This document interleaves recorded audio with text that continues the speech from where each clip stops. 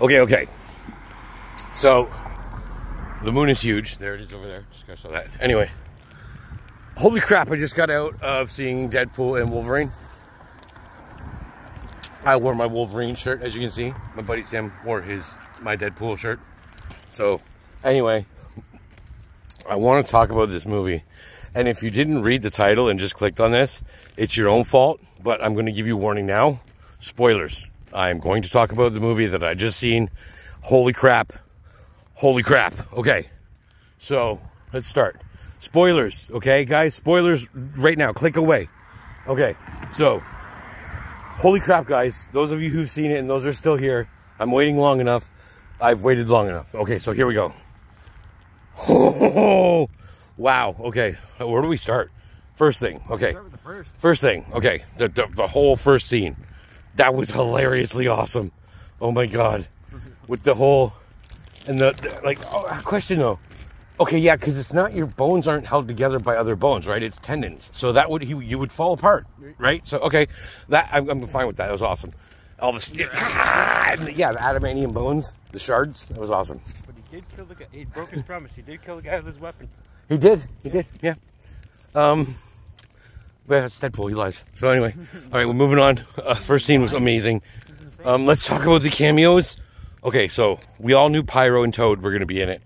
I'm so happy that Pyro got some actual dialogue and some. Toad had the best death though.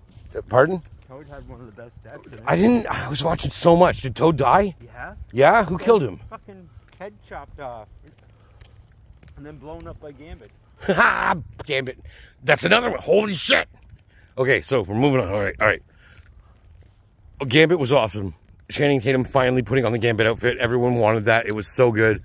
And then seeing Laura Kinney come back as X-23. And then, the Elektra was awesome. But guys. Can't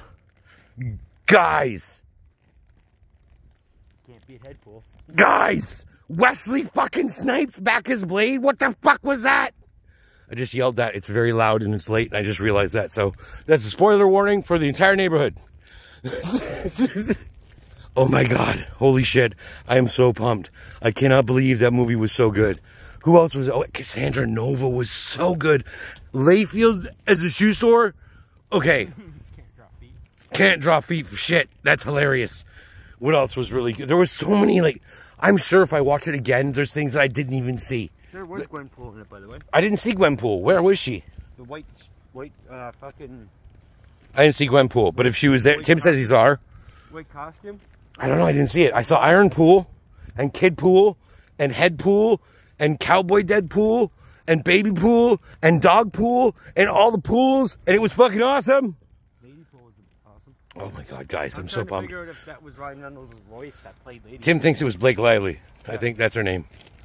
Is that's her? Yeah. I don't know who it was. The way she stands and stuff looks like Taylor, no, who was it? Was Taylor Swift? No, she's supposed to be Dazzler. That's what I heard as a rumor. Yeah, but they had a Dazzler, didn't they? No, not yet. Yeah, it was in the X-Men first class. Oh, no, I'm not counting any of those. Okay, yeah, okay, moving on. Guys, how about the end? That was cool. All the tribute to the Fox movies, that was super cool. That was really, really cool.